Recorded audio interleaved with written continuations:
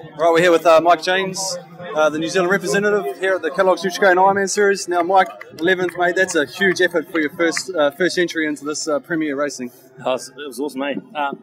In the board, that last board there, I sort of looked who I was sitting with, and was sitting with Zappa and Thirsty, and I was like, oh crap, what's going on? Like, pretty stoked. My runs were good.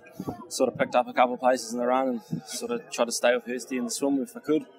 He cracked a couple of good waves, so yeah, pretty good. And you knew that the run legs were going to be, one of your strengths going in. Did you target those as the time during the races where you were going to make up the places? Yeah, definitely. Like after the race started to go on a bit and we sort of hit the hour mark, I sort of started to feel real fresh in the runs and sort of could start pegging some people back. So sort of just had to hang with them in the craft and just work the runs. So. Now, you and Kane trained together at Karoa. Did you have any kind of pre-race strategy where you're going to work off each other during the race, or did that just happen to work out that way? Well, I just happened to be there, actually.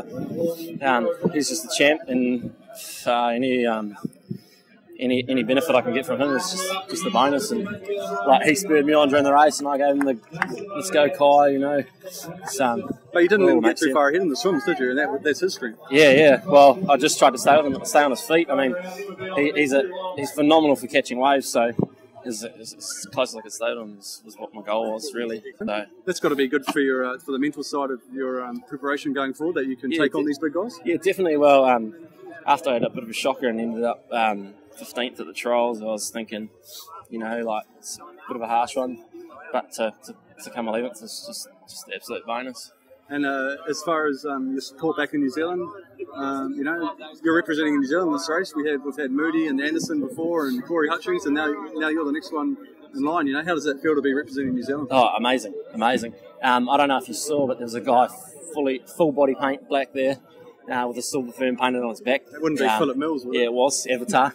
He was there. So I think he'll be on all the Queensland rounds. So look out for him on TV, really.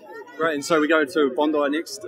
That's more of an eliminator short course stuff. Does that change the way you train in the next 2 weeks? Yeah, definitely. We'll be shortening up, definitely. Still a lot of work in the pool. But yeah, that one's just going to be all about hanging on and finding a nice wash. So. Well, your brother said before the race you were peaking out a little bit, but this has definitely got you in the mindset now that you can actually do even better. Yeah, definitely has. It's phenomenal. Great. Can't describe it. Thanks, Mike. Enjoy the moment, and we'll see you at Bondi. Cheers, mate.